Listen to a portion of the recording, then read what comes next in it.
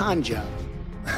Welcome back to Harbor. With less than 24 hours now before the public hears from both Dr. Christine Blasey Ford and Judge Brett Kavanaugh on Capitol Hill, President Trump spent more than an hour tonight responding to reporters' questions, including the allegations against his Supreme Court nominee. Let's bring in tonight's roundtable Kimberly Atkins, chief Washington reporter for the Boston Herald, near attendant president and CEO of Center for American Progress, and Matt Schlapp, chairman of the American Conservative Union. I just want to start with what looked like the outlook before tonight, which was a five-act play, basically planned by the Republicans, fairly so. The president has a right to call the planning. They had a press conference tonight, 2 testimonies tomorrow by the accuser and the defendant, a vote by the committee on Friday, then a vote by the full Senate early next week. How's that five-act play look like right now? Well, it's up in the air because the script keeps being flipped every few hours, it seems, with whether new allegations from new accusers, the president coming in and sort of trying to take over the messaging of this in his press conference, while you have other members of the Senate that are trying to proceed more cautiously before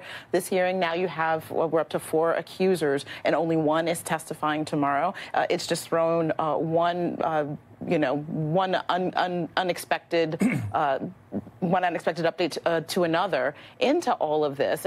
But still, as of right now, it appears that Republicans want to move forward and press forward with this vote. I don't know if they're afraid of running out of time. I don't know if at this point the calculation is better to have Brett Kavanaugh go for a vote, get voted down so that they can move on to the next person. I don't know yet, but it seems at this point, in any other universe, this nominee would have been pulled by now. Until 2 weeks ago, Matt, this guy was Mr. Rogers, your neighbor.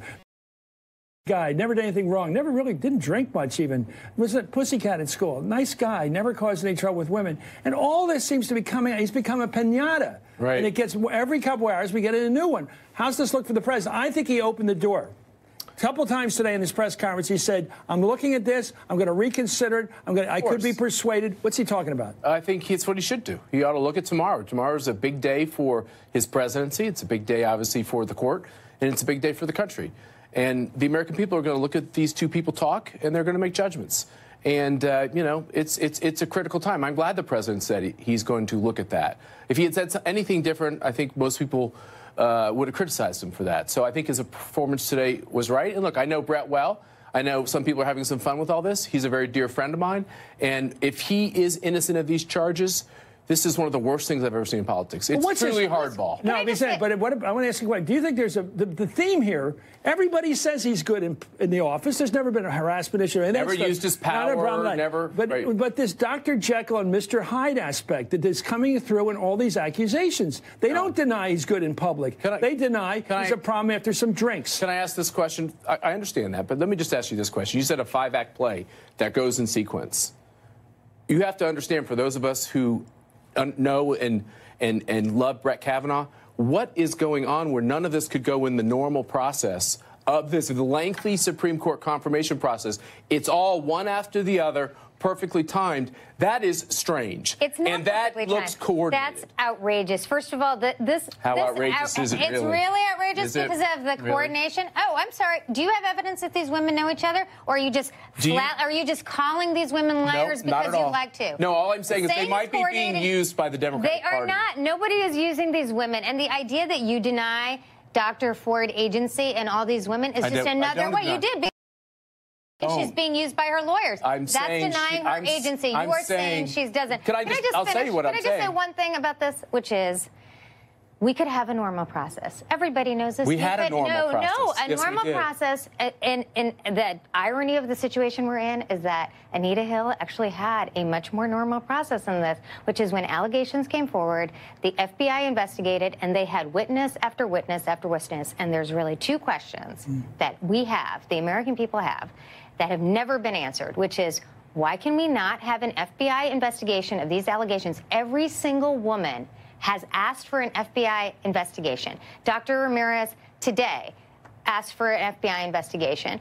And Mark Judge's former girlfriend is confirming the story of gang rape. He's the Sancho Panza of this thing. So more and more evidence. Okay, let me give a There's an answer. And then also, why isn't Mark Judge testifying? Cameron, I want to ask you this one. Yeah. Suppose tomorrow's a draw in terms of dramatics and credibility. She is incredible, empathetic people. Oh, that poor woman, it really did happen.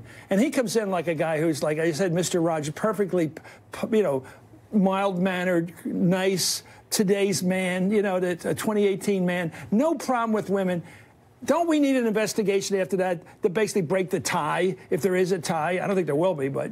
And even if there is a tie, there are 3 other accusers. This is not just about Dr. Ford anymore. This is the biggest problem that the Republicans have. They don't want to hear from the others. Aside from the fact that we are in a social moment. We are in a Me Too moment, and going against accusers, calling accusers, saying that they are nothing but political pawns, I think is problematic for the GOP. Well, this is the Florida recount, and they want the count to stop. No more witnesses. Stop it tomorrow. That's it. With our panel, we'll be right back after the break. You're watching Hard. This is now reporting that the Senate Judiciary Committee is probing at least one new, previously unreported allegation of misconduct against Judge Kavanaugh, a 4th woman whose identity is still unknown. We're back with the Hardball Roundtable. Kimberly, Nira, and Matt.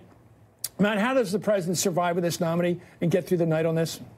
Well, the thing I think that's not very well understood is out there in the country, and I just came back from 4 states, amongst conservatives and Republicans, they believe that they have lost way too many Supreme Court battles over the years. And although what was done to Merrick Garland is a real cry for the Democrats, no one ever tried to smear him. No one said he was a bad guy. He's a perfectly honorable judge. For Republicans, this is a great unifier. And to step back from Brett Kavanaugh is very dicey. Can they win if they lose? They will win. They can win. I don't. No, why, do you why win? So does your side win if you lose this nomination? No. Okay. Our side has to win this For once, we have to stand up together and Nero, fight. what do the Democrats do to look good tomorrow? Because it looks like they've got the advantage here on the latest news. How do they take advantage of it without going to overkill? Look, I think Judge Kavanaugh had a disastrous performance the other day. He seemed to lie on Fox News. He seemed to lie multiple times. I think if we have Dr. Ford testify to her experience and we see that, Judge Kavanaugh, I really don't think Democrats have to do much. They need to point out the ridiculousness of this process in which there is no FBI investigation. I think they will bring into Have you been talking to Ricky Seidman? Do you know into this. I have not talked to Ricky Seidman, but I think the truth here is that the Democrats have to put these other women's voices into this mix because Republicans have silenced them. They are silencing them in this process. Kimberly. I think that absent Judge Kavanaugh falling completely on his face or being shown clearly to have lied or something else, and absent some smoking gun proof that Dr. Ford can produce, which is also unlikely, this is just going to galvanize both sides where they are, and this is just a political slugfest. Who gets the 50? Are they going to get the 50 votes they need out of 51? I don't know, but I think in terms of who wins and whether Republicans win, I think it's a difference between Judge Kavanaugh's vote going to a vote and being voted down, in which the base that is angry about them will blame the Democrats and call it smear. But Brad says they're going to blame Republicans. They're going to blame Republicans, too. Well, I think they blame Republicans if they pull the nomination, but I'm not sure. Or they vote down. No. If Republicans prevent, all they need is 50 votes, and we've got them. If Republicans do anything to harm this getting on there, I think the Republican senators would not like to vote on this at this point. I need to just say one quick thing, which is if you look at the polling over the last week, women, independent women, not just Democratic women, independent women, Democratic women, and even Republican women are softening. It's in poll after poll after poll. Okay, thank you, Kimberly Atkins, Nira Tanden, and Matt Schlapp. Hardball, back up to this.